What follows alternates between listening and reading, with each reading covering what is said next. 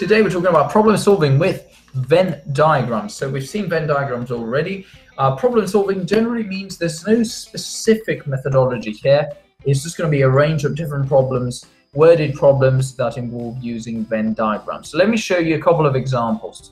So here, for example, it says we've got a Venn diagram here. It illustrates the number of people in a sporting club who play tennis and hockey. So normally, if you are asked to create the Venn diagram yourself, you should do something like this. This is tennis, so I will draw a circle for tennis.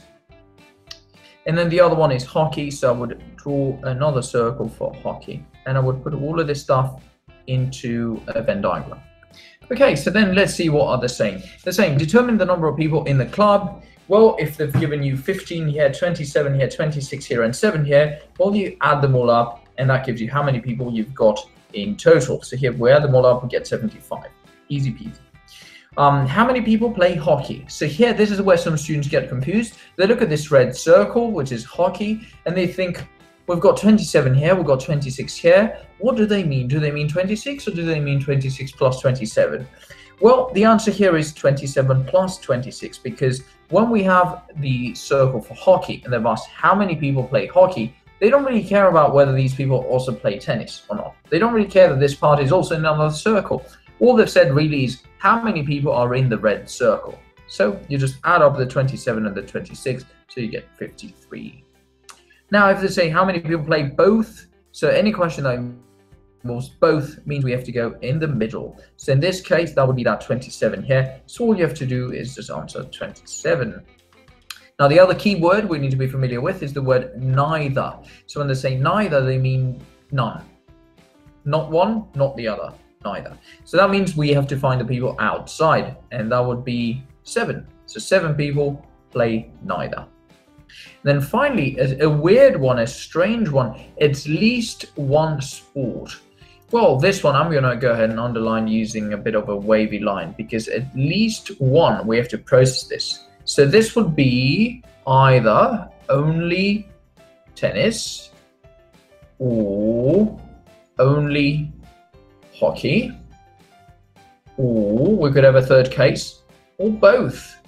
So this is what we need to work out. So notice only tennis would be just the 15 here on the left. Only hockey would be the 26 on the right, and both would be the 27 in the middle. So basically, they're really asking us to add the 15, the 27, and the 26, and put those numbers together and get 68. So keep this in mind, at least one is exactly what we've done here. So either this or that or both. Moving on to a second and final example here. This is an example which involves algebra. So it's going to be quite scary for all those students who see this X and run away. So here we've got a problem where we've got the Venn diagram and we've got some X's involved. So let's see. We've got in a class of 24 boys. So we've got boys in total. 16 play football and 11 play baseball. So let's go ahead and call this football. The one on the left, I'm going to make that the blue circle. And then on the right, we have the red circle, which is the baseball circle. Okay, so let's see how we're going to continue here. So they say now we've got 16 play football, so we will put that in a pair of brackets here to show that I usually do that. I would recommend doing that. It really helps. You put brackets 16 here, meaning the entire blue circle has 16 students in total, because they said 16 here. And we also know that the entire red circle, people who play baseball, there's 11 of them. So we just put brackets here and we put 11. All right, so now they say 2 play neither. So this is particularly useful. It means that the 2, this 2 here, will go outside the Venn diagram right here. So we've got 2 outside. Now they say how many play both games. So we need to find that number in the middle. So how does this whole business work? Let me explain. So firstly, they've given us that the total number of boys is 24. So they said the total is 24. Okay. What else have they given us? They've given us that 2 here, which is the 2 that play none, no sports, neither. So if you do 24 minus 2, that gives you 22. So that would be the blue and the red circle all together. So I'm going to put it this way, blue and all of the red all together. So we know that everything in there should be 22.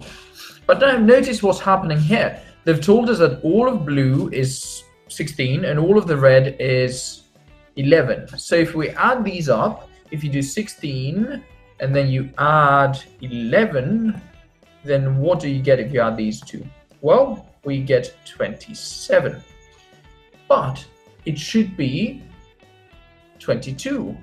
So what has happened here? If it should be 22 and it's 27, it means that there's a difference here, which we need to work out. 27 minus 22 is equal to 5. What is this 5? This is the excess, the extra. Why do we have 5 extra? Well, the answer is simple. Because this 5 has been counted twice. Now, this very often happens in Venn diagrams. We have the number in the middle, that 5. Notice how that 5 counts for football and it also counts for baseball. So that's why when you add these two up, you always get something extra because the middle bit has been counted twice. So keep this trick in mind.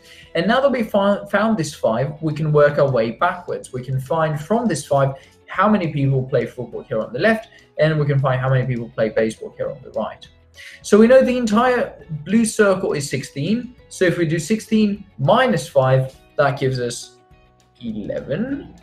And on the right, the red circle, we know that the whole circle would be 11. So if we take away this 5, which is in the middle, we get 6. So we have answered, we have found all the missing numbers here, and we could easily say, well, 5 play both games. If they asked us more questions, we could say 11 play only football, 6 play only baseball, that sort of thing.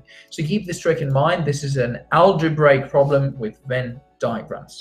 In any case, have a go to exercise 2F. Try to do as many as possible, and I'll be on the call, happy to help and answer any questions you might have. So I'm stopping the recording here.